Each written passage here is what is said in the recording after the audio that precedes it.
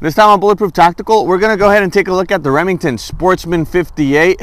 I know a lot of viewers might be saying, what is the Sportsman 58? So that's exactly what we're going to get into right now. I got a great deal on this shotgun, and I think it's going to be a really interesting review, so continue watching.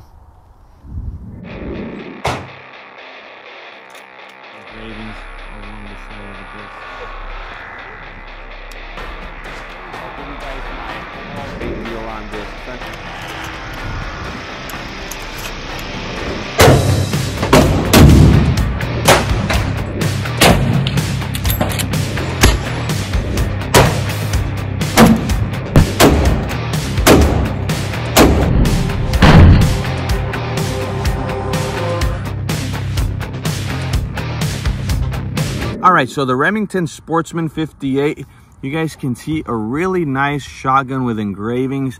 You guys might not have heard of it, or if you search for this video, you might be interested in buying one or have one yourself. So it's a really interesting shotgun. I picked this up for a great deal, and it's a really interesting shotgun in my opinion. Why? Because this was Remington's first semi-auto shotgun. It's gas operated, so all the gas operating system is located here in the mag tube, limiting its capacity to only 2 rounds. So that does kind of sound like a bummer for you guys right now, but once again, this firearm was produced from 1956 to 1963. So for its days, this was a pretty interesting, big deal back in the day. So you guys can see they even went all out with the engravings. The furniture looks really nice. It's obviously seen better days. We have some scratches here. We have some rust marks. But once again, I paid a really low price for this shotgun. So, you know, the condition is not what I was concerned about. But if not, the historic value this shotgun basically has. So let's go ahead and get into some specs. Let's go ahead and take a look at the other side, because there are different engravings here.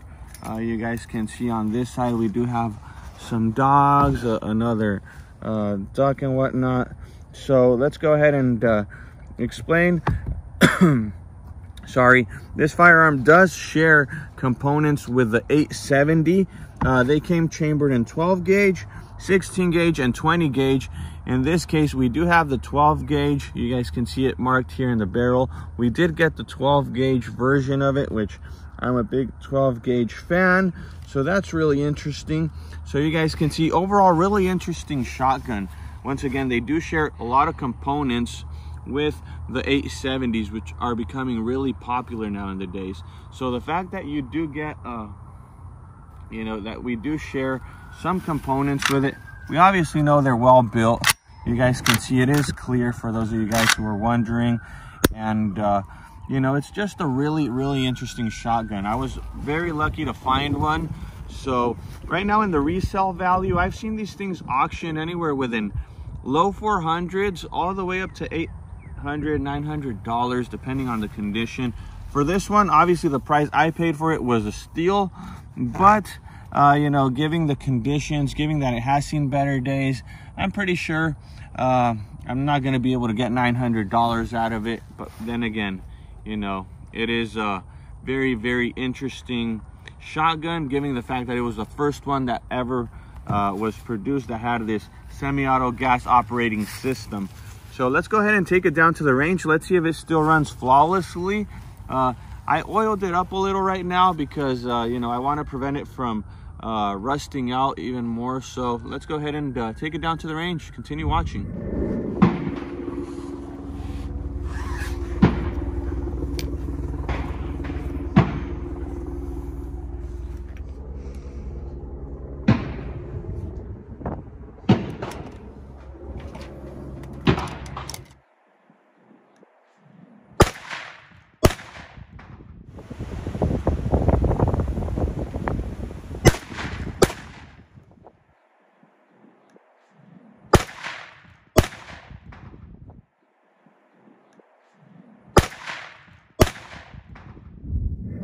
All right, so we're back from the range. So you guys might be asking yourself, Bulletproof Tactical, how did the range go?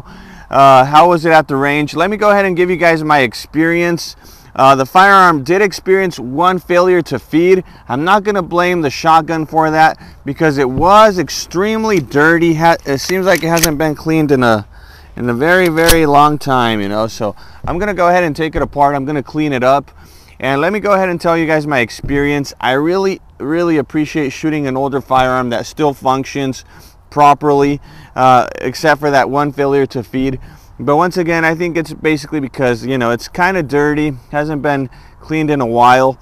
But, you know, 2-round capacity, you get multiple shots quick, way faster than a pump action shotgun. So I imagine this thing being super high tech back in its days. You know, it was definitely a novelty shotgun back in, once again, these came out from 1956 to 1963. So you can just imagine having one of these and hunting duck back then. This must have been the real deal. You know, I bet a lot of people opted to buy the Remington Sportsman 58. Once again, I really appreciate always seeing a engraved firearm. You know, it's just something that you know, manufacturers used to do to prove that this was the real deal. You know, every time you see something engraved, basically means they went all out on it. So, you know, given the fact that fast forward in the year 2022, this thing is still around, still functioning, and still in relatively great shape, I thought it was a really good firearm and a great deal that I got on it. So let me know what you guys think about it. Shoot me a comment. Don't forget to subscribe to Bulletproof Tactical, like the video, and we'll see you on the next one.